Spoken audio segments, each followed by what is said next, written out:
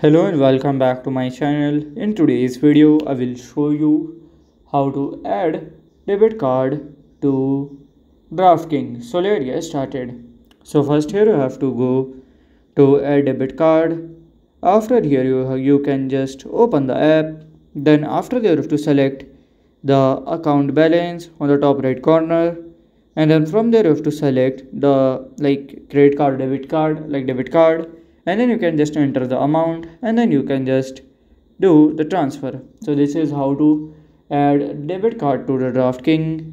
And if you find this video helpful, make sure you like, subscribe and share the video. Thank you for your watching.